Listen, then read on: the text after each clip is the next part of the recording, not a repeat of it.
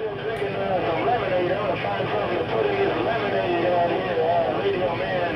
You said it's Thursday. What you got in your cups out there today? We need to maybe send beer money to the store to get some more. Hey, Dennis the Menace, Miller High Life. Hey, I don't drink but one thing. That's Miller High Life. And if they out of Miller High Life, then I have Coors. Hey, Dennis the Menace, my second choice is Coors, 10-4.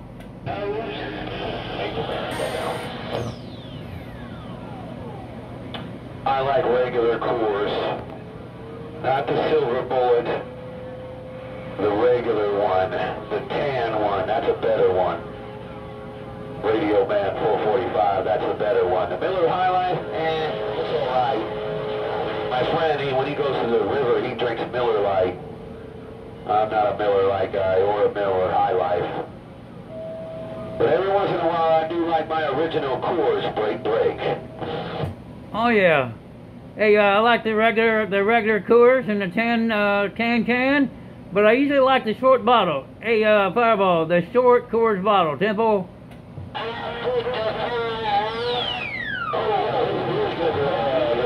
Short little Coors bottles, those are really good ones.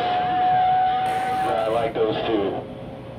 I like Modelo. That's a real good beer too. When I moved out here, man, like all the neighbors and all my friends, they're all kind of Mexican people now. All they drink is Modelo. Then I started drinking it. I was like, pretty good stuff. Can or bottle, doesn't matter.